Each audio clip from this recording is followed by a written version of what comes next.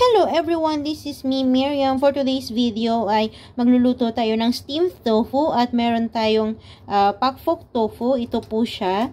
Yan, pang steam. Then, yung pang seasonings natin mamaya is meron tayong spring onions, yung onion, then garlic, and meron tayong dark soy sauce, light soy sauce, and sesame oil.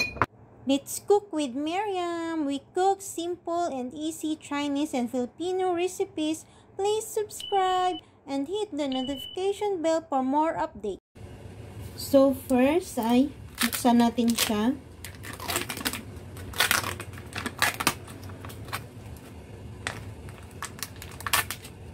Then lagay natin siya dito sa ating plate.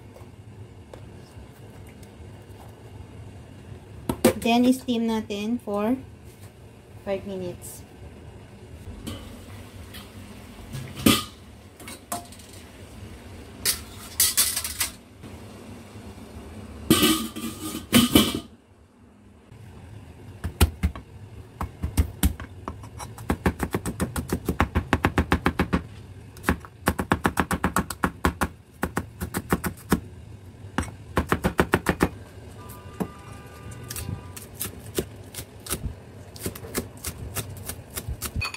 So here, I already mixed the onion, spring onions, garlic, and 1 spoon of light soy sauce, 1 spoon of dark soy sauce, and 1 teaspoon of sesame oil.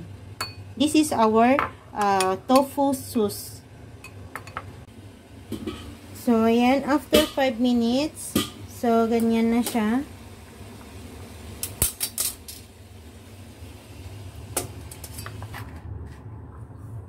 Remove the water first. So, ganyan na siya. Then, ang ating soy sauce, ilalagay lang natin siya sa top.